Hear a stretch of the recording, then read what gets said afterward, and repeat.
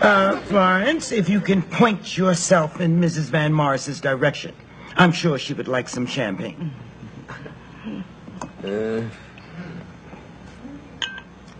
Thank you, but you know you should pour from the left, dear. Really? Yes, dear. Well, I'll remember that, sweetheart.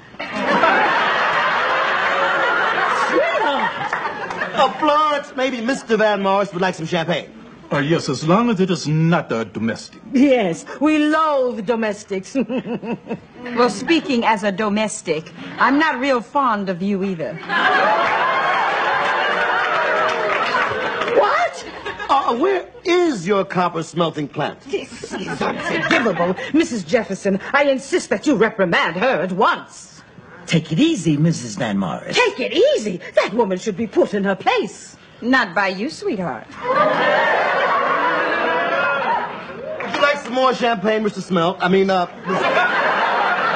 Well, Mrs. Jefferson, would you tell this woman to whom she is speaking? Oh, why, certainly, Mrs. Van Morris. Florence, you are speaking to a jackass.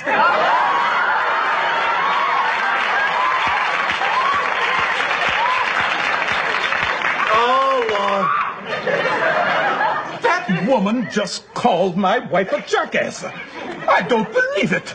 Me neither. You should have dropped the jack.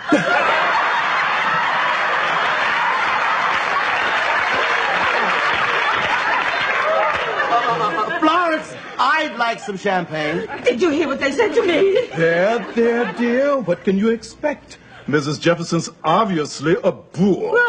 Nigga, what the hell did you say?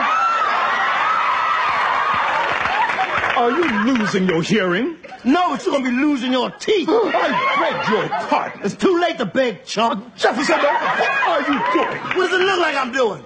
You're asking us to leave. No, of course not. I'm throwing you out. Jefferson, but you know you can kiss the social register goodbye. Oh, yeah? Well, I won't tell you what you can kiss.